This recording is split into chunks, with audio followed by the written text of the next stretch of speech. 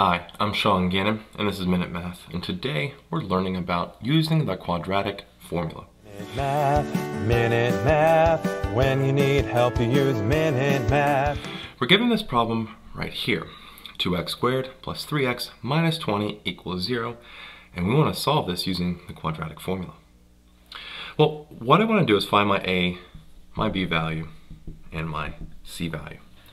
A value is 2, b value is 3, and c value is negative 20. Well, from here, we can use the quadratic formula. X equals negative b, which is 3, plus or minus the square root of b squared minus 4 times a, which is 2, times c, which is negative 20. All over 2a, which is 2. So, where do we go from here? Well, we got to simplify. Negative 3 plus or minus the square root. 3 squared is 9, and minus 4, or 4 times 2 times negative 20, is, well, a negative 160. Minus a negative is the same as adding a positive, all over 2 times 2, which is 4.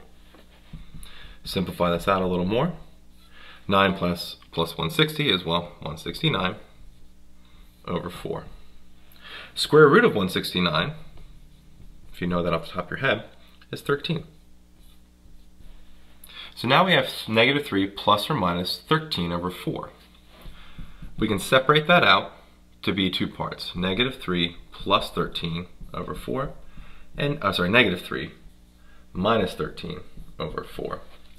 And now we have to simplify each one.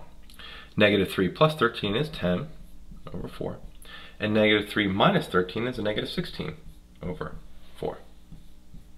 Well, 10 over 4 simplifies to be 5/2, and negative 16 over 4 is a negative 4. And so there we have our final answer. X equals 5/2 and negative 4.